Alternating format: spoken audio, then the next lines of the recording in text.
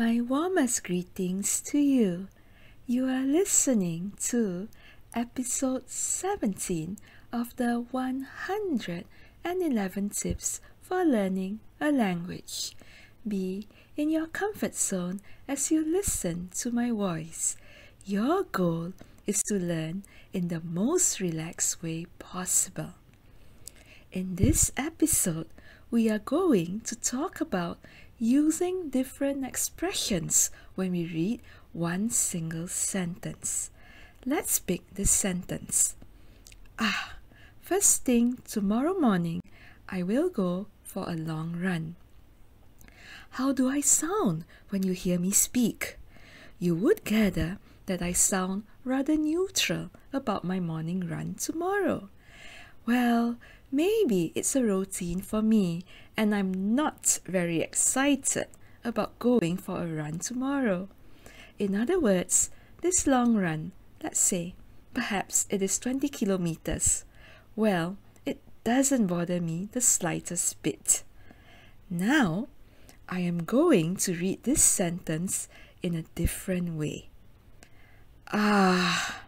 First thing tomorrow morning, I will go for a long run. Well, how do I sound like to you now?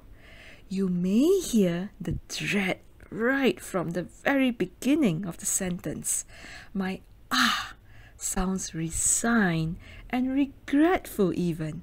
You can hear how I emphasize on the word long. Well, you can infer from the expression of my voice that I don't want to go on a 20 kilometers run, but somehow I have to, for whatever reason. 3 times the charm, they say. How about I try my sentence this way now? First thing tomorrow morning, I will go for a long run. Do I sound excited about my 20 kilometers run tomorrow morning? I sure hope so, because that is the expression I am trying to convey to you. My voice is raised at and can you guess where? Yes, at long run. In this sentence, I am thrilled to run first thing in the morning, and distance is my game anytime. So there you have it. 3 different sentences in 3 different expressions. The first one is neutral, while the second one is of dread and resignation, while the third one is of excitement and happiness. Would you like to try your own sentence out? Pick a sentence. See how your voice changes when you try to do neutral, dread, and excitement.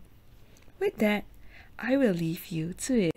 I wish you inspired learning. Keep in touch, and you will hear from me in our next episode.